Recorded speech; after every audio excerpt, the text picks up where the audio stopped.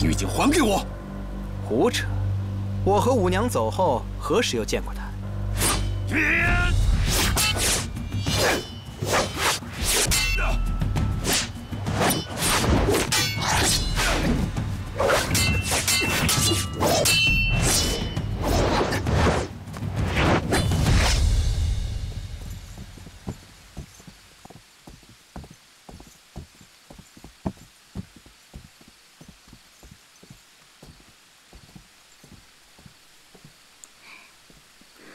东方大哥，这就是我家了，先进去歇个脚吧。啊，水灵姑娘，这天色已晚，我就不上门叨扰了，告辞。啊，东方大哥，先进去喝口水吧。不，我从不喝水。啊？我不是这个意思，我是说，这么晚了上门叨扰不妥。你陪我找了大半天的人，已经够辛苦了。 我爹娘感谢你还来不及呢，走吧，走吧。别拉，我去。走吧，进来吧。住手！行了，你们两个别打了，都冷静冷静。不齐，蓝玉晶真的不在我们这儿。哎，你没听见我说话是不是？ 你们两个弄这么大动静，万一把别人给引过来，谁也捞不着好。来人正好，正好让他露出本来面目，来个身败名裂。哎，上午你还让我杀了玉晶，现在玉晶人不见了，不是你是谁？好，既然你认定了是我，那我就不狡辩了。我实话告诉你，我承认，是我杀了蓝玉晶。现在我还要杀了你这个懦夫！哎，畜生！ 哎，我说了不要再打了。东方大哥，我说咱们哪儿都找了，玉晶她不会出事了吧？啊，你弟弟比猴子还精，不会出事的。东方大哥，玉晶她不是猴子。我不是这个意思，我是说，他不会有事的。有鬼！鬼！ 啊，不是真的有鬼，是有动静的意思。我去看看。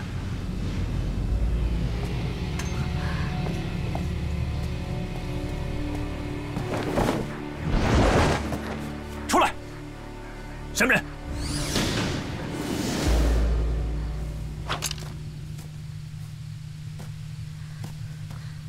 东方大哥，巧儿。 是我，水灵姐，我是来找蓝玉晶的。你也找玉晶啊？我听说她吃了红丸，现在还生了病，又被逐出了武当山。你们可知道她在哪里啊？蓝姑娘，玉京还有什么其他的地方可以去吗？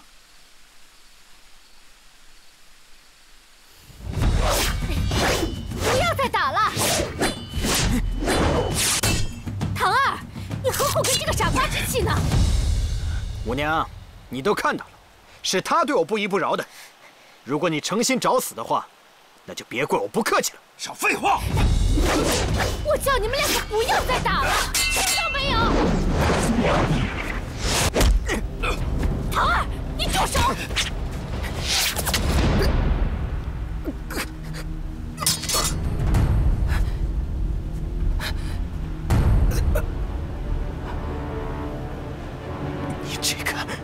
贱女！你别怪我呀，唐二，是你逼我的。你真是毒清风啊！又欠下一条人命。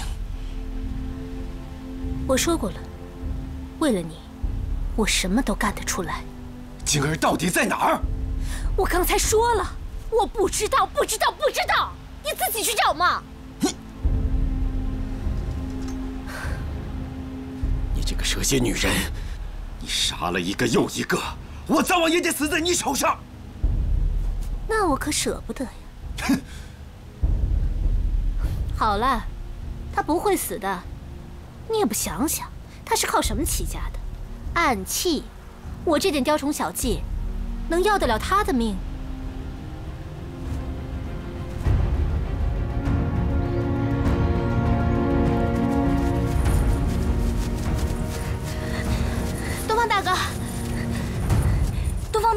怎么办呀？我们在哪儿都找不到玉京。你先别急。以玉京的性格，他绝对不会轻易离开。我猜他去找不齐道长了。你说的对，他应该会先去找他师傅。走。哎，你干嘛去？当然是去找不齐道长了。乔儿，现在天色已晚，不如等到天亮了再去吧。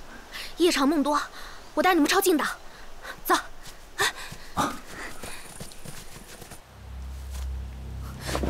你不能杀他。你刚才偷袭了他，待他醒来定会找你理论，到时候你如何是好？哼，真是没见过你这样嘴硬心软的笨人，笨死了！你明明心里是惦记着我的，却又装得无情又有情，你做给谁看呢？闪开！我就不闪。我今天是为你伤了唐二，可你绝不能杀他。唐二今天必须死，但不是为了你。你，如果他要是当着蓝玉京的面说了什么不该说的话，陷我于不仁不义之地，到时候就晚了。你可真是枉为名门正派，你的仁义道德去哪儿了？你明明坏事已经做下，却又想保全自己的清白名声，哼，真是坏人做不成，好人也容不了你了。哼，哎呀，你还不如人家唐二呢。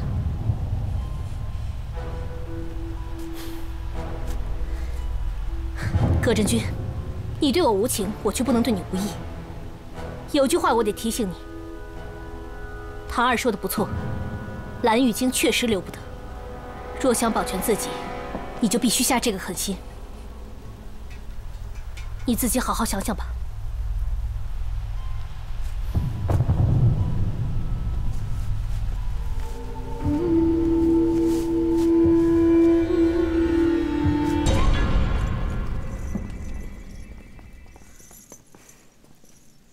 奇怪了，这门怎么开着呢？小心！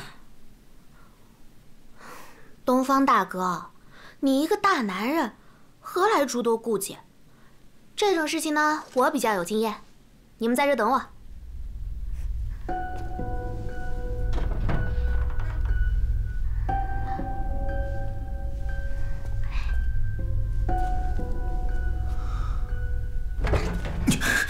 我，疯丫头，开门不说一声。对不起啊，这里面没有人，咱们进去看看。进去吧。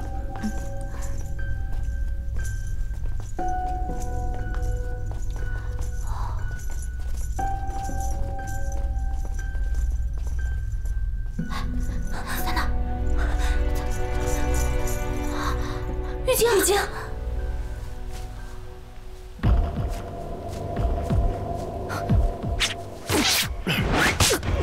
你个毒血妇人！